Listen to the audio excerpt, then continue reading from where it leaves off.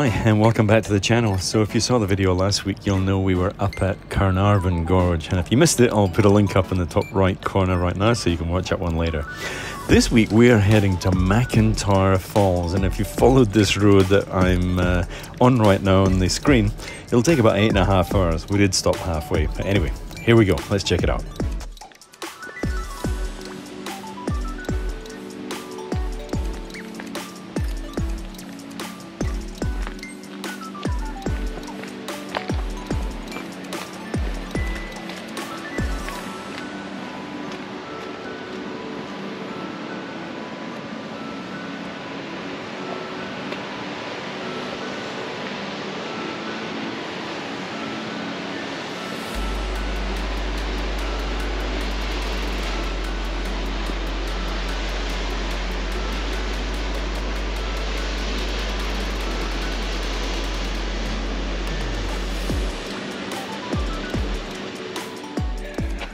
Good morning. It is morning. No, it's afternoon. Good afternoon. It's 12:30. Middle of the day, so not expecting the light to be amazing, but this is where we are, down at McIntyre Falls. So I'll let you Google that to find out exactly where we are. I'm sure you can find that on the map. We went down, had a look at this lookout just ahead of us here, and there's a bit of water around, but rather than go down to the main falls, I've spotted a different waterfall slightly upstream that we're going to try and make our way down to. I just think it looks a lot more interesting than a single waterfall that's falling into a rock pool. So let's see if we can get our way down across some rocks and see if we can set up a shot. Let's go. Just reached the little sort of secondary lookout here, and check out this landscape. Isn't this absolutely amazing? This kind of rocky landscape. Looks pretty amazing, yeah? So you can see right down here is where we're going to try and get to. So I think we'll have to just make our own path, have a look down there. Let's go.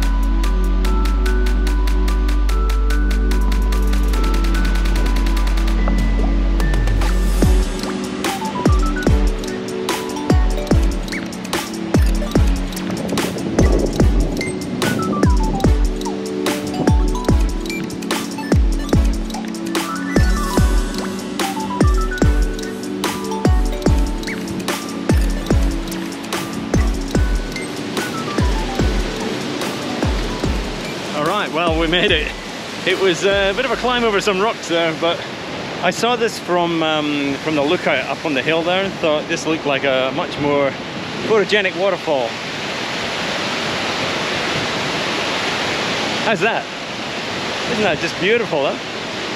Gonna just have a little bit of a scout around, and we'll just see if we can find the best sort of spot to take advantage of this. I love how it splits up into two here, so we might try and, thankfully I've got a 1635, might try and get wide enough to get both in. So, okay, let's go and see what we can find. You can hear me, I've got a microphone on, so let's see if that works, because it's incredibly loud. So what I've done is I've found a spot here that's kind of front and center, right in front of the waterfall.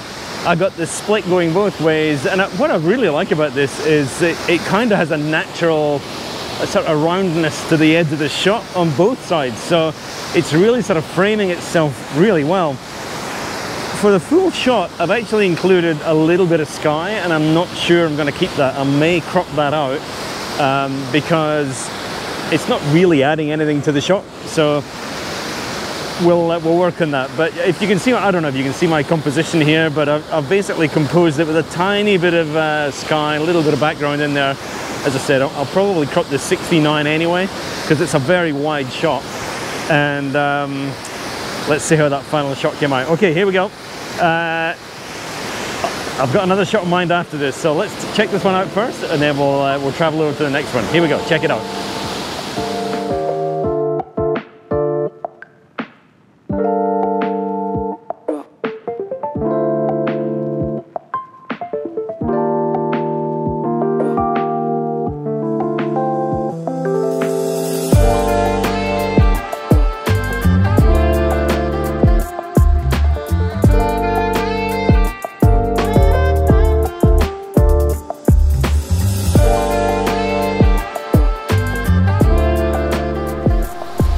So for the second shot, I found this,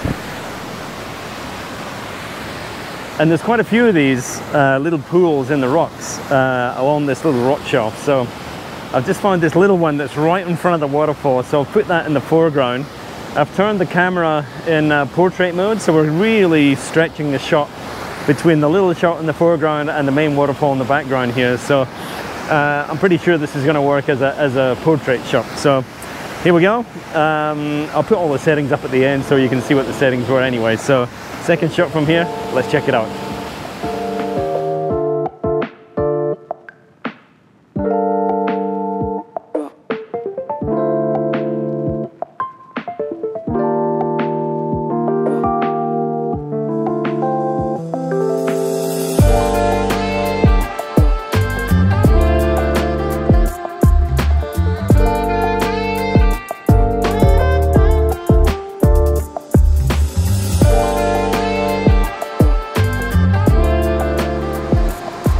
So I've just found another pool, a little bit bigger than the last one, and he's sitting right down on the edge, just down here.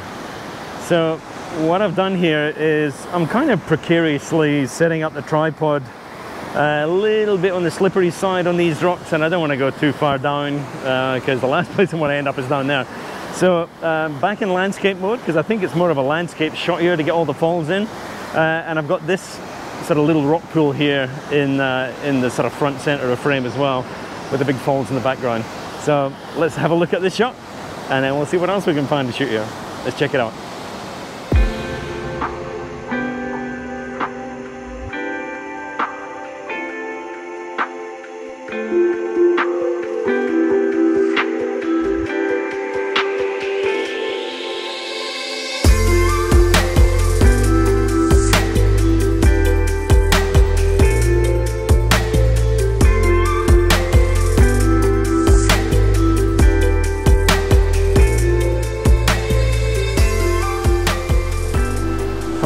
So we just found another one. Isn't this absolutely amazing? There's just incredible little rock pools that have been carved out, obviously by water across these rocks at some stage. There's been quite a bit of rain. I think we had about 10 hours worth of light rain last night. So I thought there's a pretty good chance the waterfalls are going to be working, so that's why we came down here. But so what I've done here is set the camera up again in portrait mode, putting this in the foreground, putting the main falls in the background. And I'm sure there's going to be more compositions to be had here. What a place. Make sure you put this one on your hit list. All right, let's check this shot out. Here we go.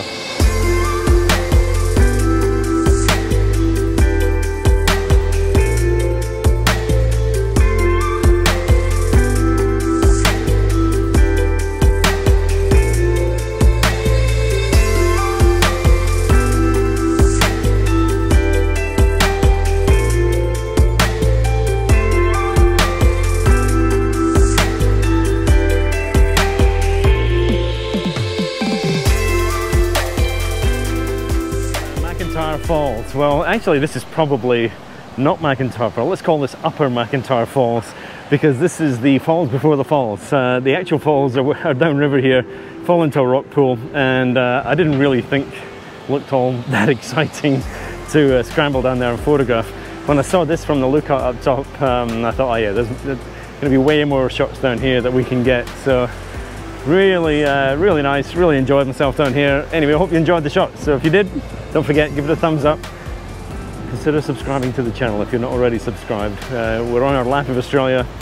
Hope you come with us. I'm going to put all the shots up now with all the settings so you can see what all these settings were. And we'll see you in the next one. Cheers.